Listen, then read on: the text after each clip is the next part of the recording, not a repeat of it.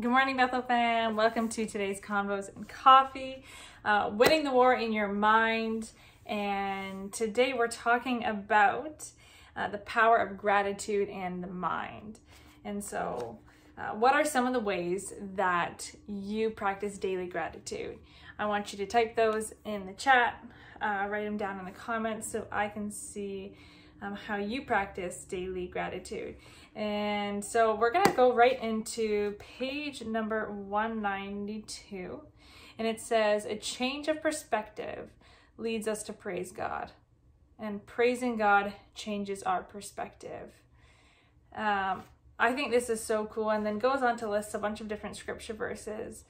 Why, my soul, are you downcast? Why so disturbed within me? Put your hope in God, for I will yet praise him, my Savior, my God. That's Psalms 42, verse 5. I actually have a verse over here, Psalms 126, verse 3 says, the Lord has done great things for us. We are glad. Another one, Hebrews 12, verse 28. Therefore, let us be grateful for receiving a kingdom that cannot be shaken.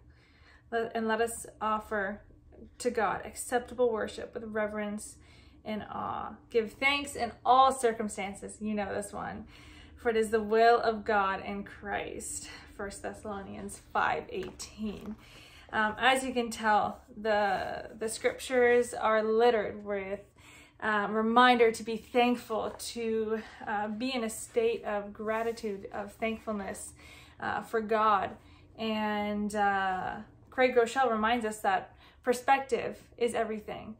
And when we give thanks to God, and when we turn our hearts into a position of thankfulness, of gratefulness, we actually see that our perspective also changes. And so today, I want you to just take a moment and pause. And I know this is cliche and we always do these things, but just take a moment and find 5 things, 10 things that you're grateful for, that God has truly blessed you with. And allow that to just sink in and just touch your spirit today and remind yourself that my God is good. He's faithful. I'm breathing. I'm loved. I'm forgiven. And the list can continue to go on with what it is that God's put in your life. And let's just practice a heart of thankfulness. Let's take each day and praise God and allow him to change our perspective, to continue to be in a state of gratefulness and choosing to praise him in every way. So Bethel fam, be encouraged.